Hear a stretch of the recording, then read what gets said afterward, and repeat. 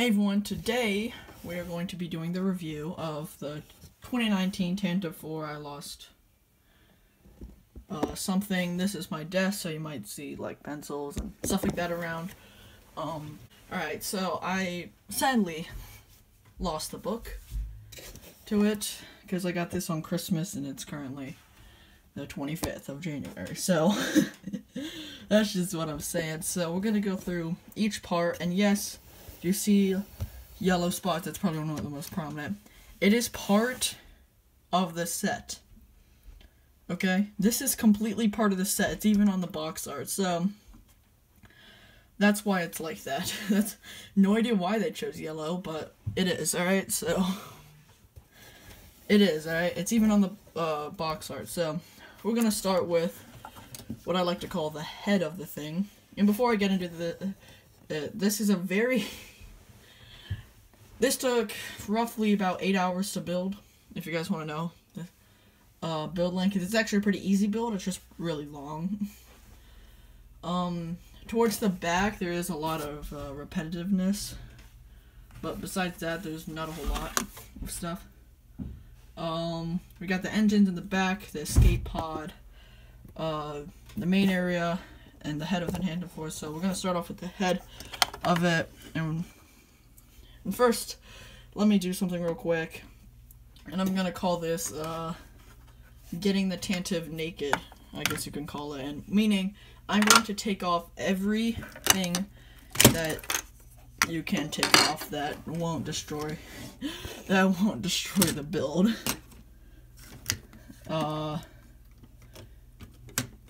You know what? Yeah, you know, I'll just continue doing this. So right there.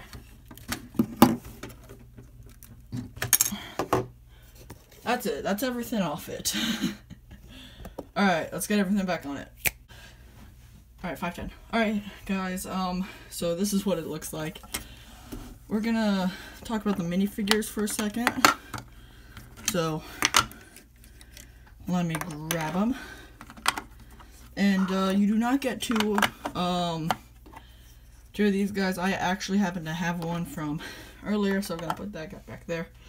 He's just there for the set. It does come with him, her, and the droids. So, we're gonna move to about around here.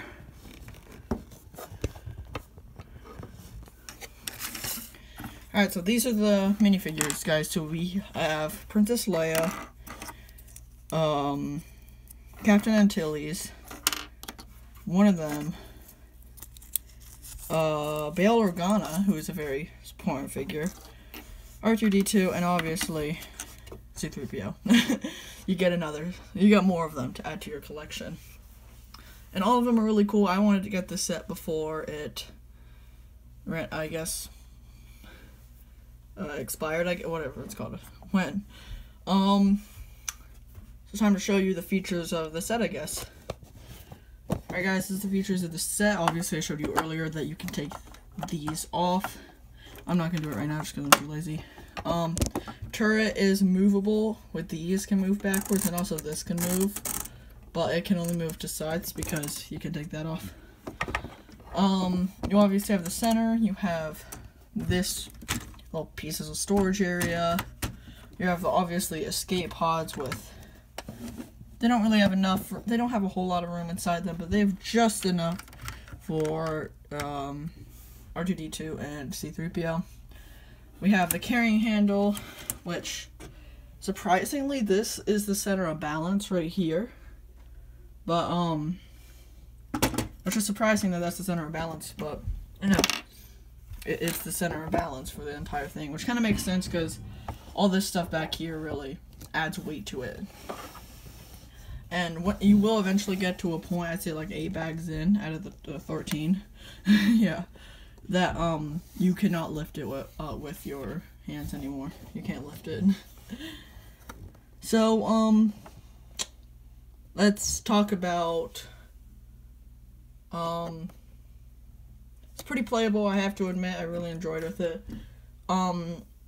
It's really good on like a stand. Like there's also like shooters in the bag over there. Very helpful. But everything that is, except really that, is hidden quite well, and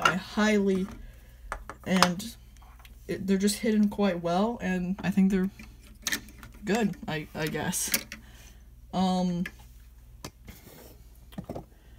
So this is pretty much the ship. I didn't show off a whole lot of things. Things are just falling. Alright guys, this is pretty much the ship right here. I didn't really show off a whole lot of things. Good example is how there's like under stuff, like the turret. Like if I can bring the camera down. It drops there, obviously there, and back there are some drops, and the thing in the back. But overall, overall guys, I think this is a very good model of the Tantive IV. Like, look at that, that looks kind of cool. This is the entire ship. Here is my arm next to it. It is quite long. I don't know why I did that. But, like, yeah, I normally have it pointed like that. Carrying handle, which is the radar, this is still pretty cool. You know, I did forget to show off, though. These bad boys in the back. The engines, which are... This is one of the most repetitive things I've had to build ever. These engines. Like, occasionally we'll just see, like, oh, look, a sticker, but there's no other stickers. It's just weird like that. I don't know what that was. Did something fall? Whatever. Alright, well, and these are the engines, like I said. They're pretty decent, I guess. So let's, get ready for the outro.